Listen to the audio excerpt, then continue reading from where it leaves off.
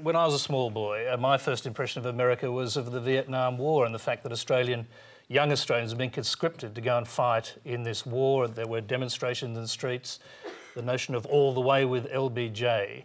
And at that time, Labor figures were leading the demonstrations. There's no sort of reflection of any of that Labor tradition in your speech, a sort of cynicism about American power.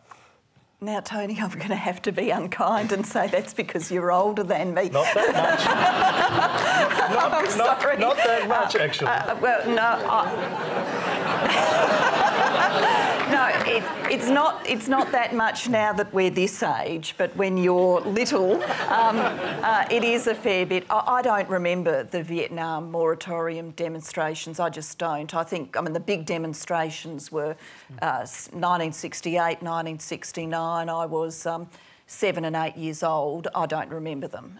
So that is not my first impression of America. Your Labor colleagues didn't bring you up to speed on that when you were at university? I'm surprised. I didn't have Jim Cairns lecturing in my primary school in South Australia. I'm sorry to disappoint you. OK, let's pass it back to the audience. We've actually...